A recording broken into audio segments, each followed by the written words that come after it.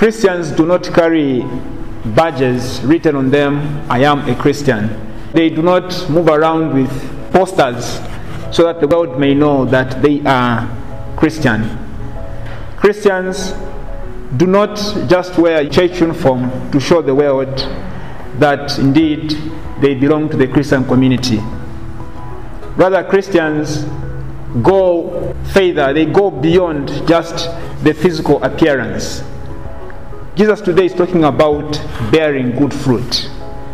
A Christian that only wears church uniform, or only that wears a rosary, or just attends to religious functions to show that indeed they belong to the Christian community, is not yet bearing any fruit until they begin to translate the way they look into their action and what they say to others and with others.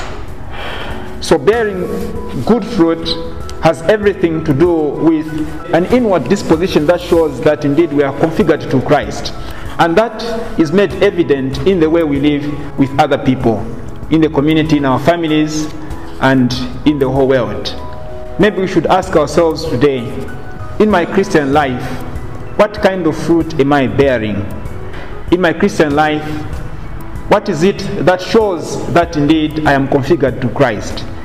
Is it only the way I appear, the uniform that I wear, or the rosary that I carry around, or do I go beyond that? This is a challenge to you and I. Jesus is saying, you will know them by their fruit. What kind of fruit does the world know us by? Is it the bad fruit or the good fruit?